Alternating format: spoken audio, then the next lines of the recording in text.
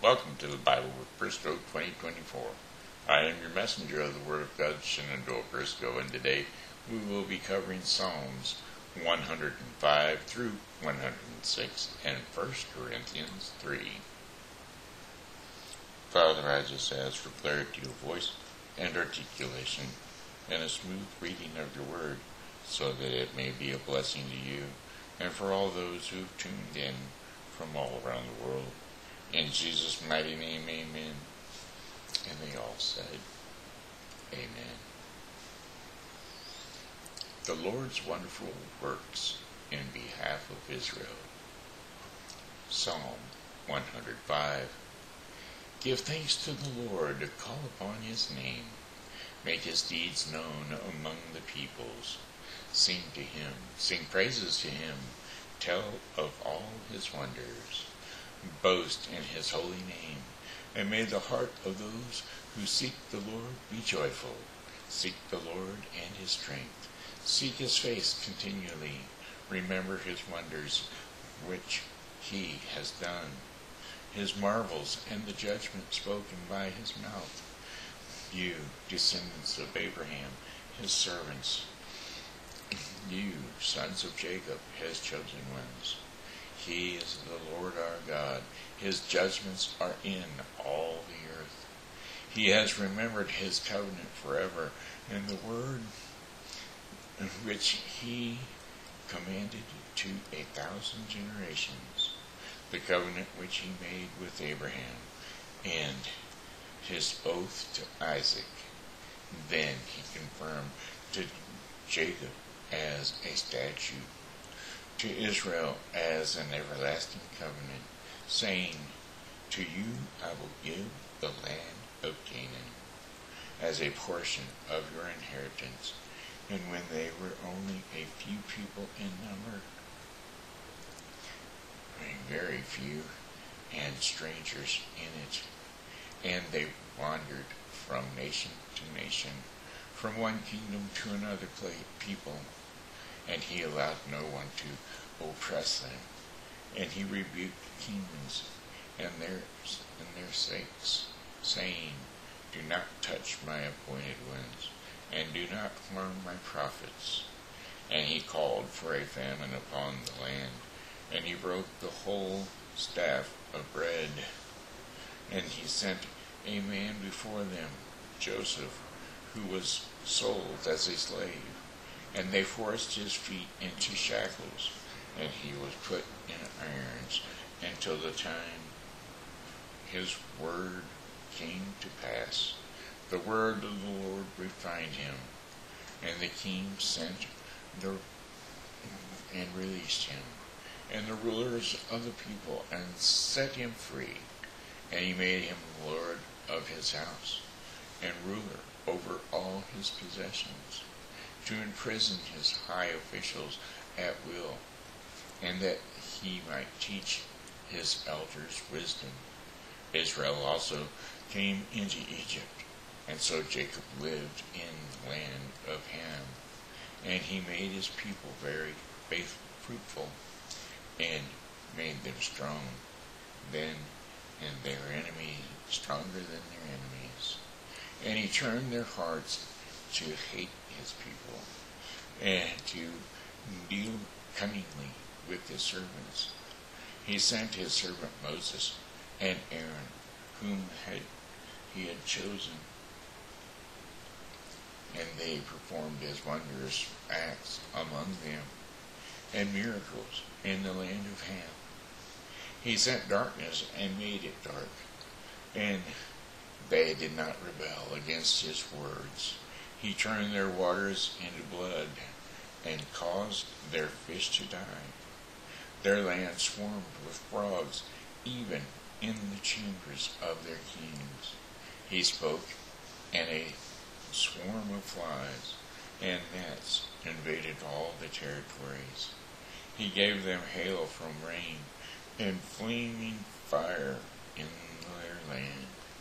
He also struck their vineyards and their fig trees, and smashed the trees of their territory. He spoke, and locusts came, and creeping locusts beyond number, and they ate all the vegetation in the land, and ate the fruit of the ground. And he also fatally struck all the firstborn in the land, the first fruits of their vigor. And then he brought the Israelites out with silver and gold, and among his tribes there was not one who stumbled. Egypt was glad when they departed, for the dread of them had fallen upon the Egyptians. He spread out a cloud and covering and a fire to illuminate by night.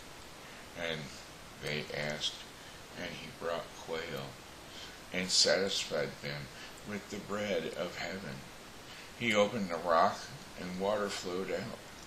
It then rained in the dry places like a river, for he remembered his holy word with his servant Abraham. And he led out his people with joy. His chosen ones with a joyful shout. He also gave them the land of nations, so that they might take possession of the fruit of the people's labor, and they might keep his statutes and comply with his laws. Praise the Lord. Israel's rebellion and the Lord's help. Psalm 106. Praise to the Lord. Oh, give thanks to the Lord, for he is good, and for his mercy is everlasting. Who can speak for the mighty deeds of the Lord? Who can proclaim all his praises? How blessed are those who maintain justice, who practices righteousness at all times. Remember me, Lord, in your favor towards your people. Visit me with your salvation, so that I may see the prosperity of your chosen ones, and that I may rejoice in the joy of your nations, that I may boast with your inheritance. We have sinned like our fathers. We have gone astray. We have behaved wickedly. Our fathers in Egypt did not understand your wonders, and they did not remember your abundant kindness, but rebelled by the sea, at the Red Sea. Nevertheless, he saved them for the sake of his name, and so that he might make his powers known. And so he rebuked the Red Sea, and it dried up. And he led them through the mighty waters, as though the wilderness. And so he saved them from the hand of one who hated them, and redeemed them from the hand of their enemies. The waters covered their adversaries, and not one of them was left.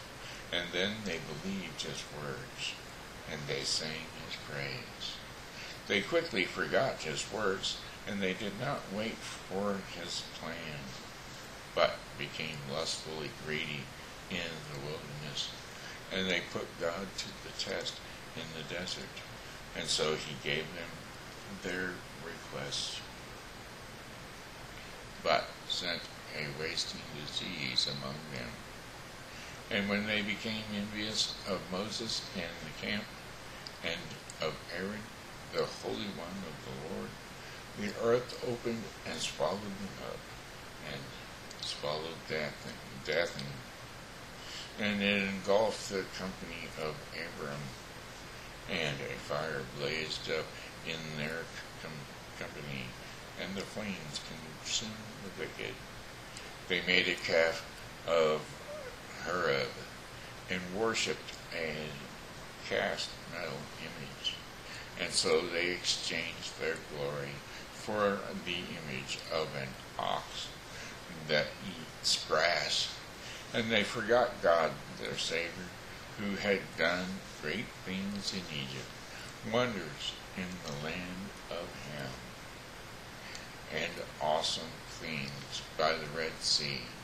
And therefore he said that he would destroy them if Moses had chosen one, had not stood in the gap before him to turn away his wrath from destroying them. And then they rejected the pleasant land, and they did not believe his words, but grumbled in their tents. And they did not listen to the voice of the Lord. And therefore he swore to them that he would have them fall in the wilderness, and that he would bring down their descendants among the nations, and scatter them in the land. They also followed Baal Peor, and ate sacrifices offered to the dead, and so they provoked him to anger with their deeds. And a plague broke out among them. Then Phinehas stood up and intervened, and so the plague was brought to a halt. And it was credited as him as righteousness to all generations forever. They also provoked him to wrath at the waters of Meribah, and so that it went badly for Moses on their account, because they were rebellious against his spirit, and he spoke rashly with his lips. They did not destroy the peoples as the Lord had commanded them, but they got involved with the nations and learned their practices, and they served their idols, which became a snare to them. They even sacrificed their sons and their daughters to the demons, and shed innocent blood, the blood of their sons and their daughters, whom they sacrificed to the idols of Canaan, and the land was defiled with the blood. And so they became unclean in their practices, and were unfaithful in their deeds. And therefore the anger of the Lord was kindled against his people, and he loathed his inheritance. And so he handed them over to the nations, and those who hated them ruled over them. Their enemies also oppressed them, and they were subdued under their power. And many times he would rescue them, and they, however, were rebellious in their plan, and they sank down into their guilt. And nevertheless he looked at their distress, and when he heard their cry, and he remembered his covenant for their sake, and he relented according to the greatness of his mercy. He also made them objects of compassion in the presence of all their captors. Save us, O Lord God, and gather us up from the nations, to give thanks to your holy name, and glory to your praises. And blessed be the Lord, the God of Israel, from everlasting to everlasting. And all the people shall say, Amen. Praise the Lord. And that was Psalms 105 through 106. Now we will be turning to 1 Corinthians 3.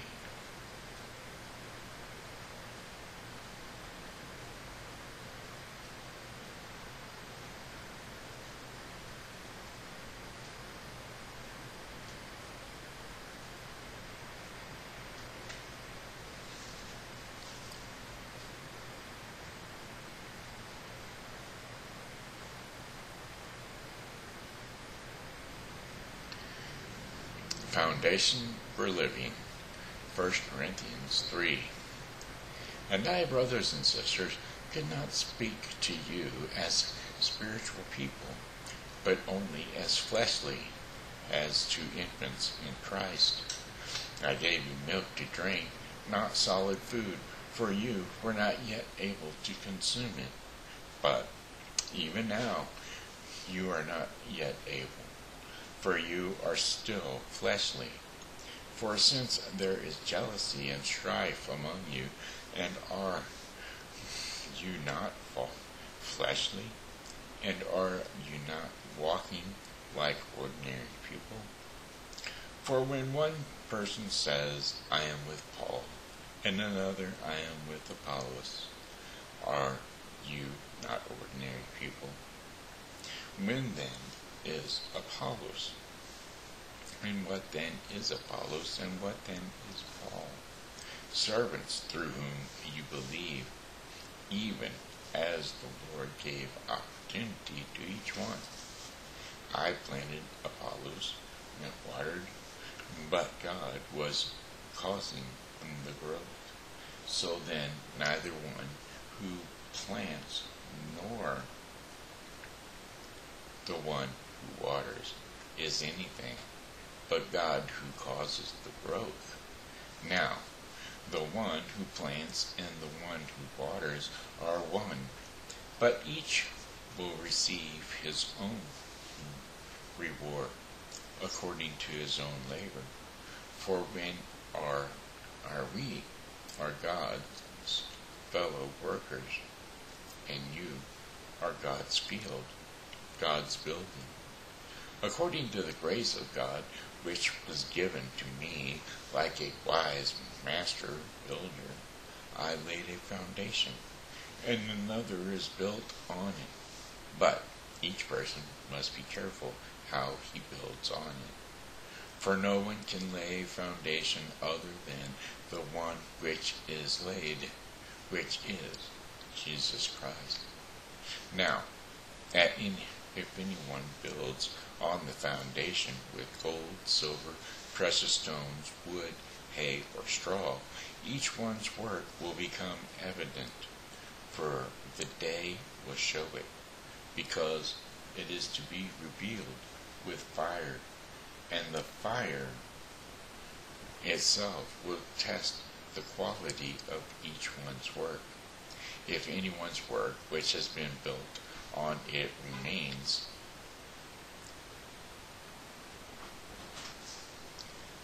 he will receive a reward. If anyone's work is burned up, he will suffer loss, but he himself will be saved, yet only so as through fire. Do you not know that you are a temple of God, and that the Spirit of God dwells in you? If anyone destroys the temple of God, God will destroy that person, for the temple of God is holy, and that is what you are. Take care that no one deceives himself, and if anyone among you thinks that he is wise in this age, he must become foolish, so that he may become wise. For the wisdom of this world is foolishness in the sight of God, for it is written, He is the one who catches the wise by their craftiness. And again, the Lord knows the thoughts of the wise, and that they are useless. So then, no one is to be boasting in people, for all things belong to you, whether Paul or Apollos, or Cephas, or the world, or life or death, or things present or things to come. All things belong to you, and you belong to Christ, and Christ belongs to God. And that was 1 Corinthians 3, which concludes the Bible with Briscoe 2024 for today. Tomorrow we will be covering Psalms 107 through 109, in 1 Corinthians 4. Father, I just thank you for your word, because if it were not for your word, I would not be able to be your messenger of the word. And so I give you all the praise and all the glory. In Jesus' mighty name, amen. And they all said, amen.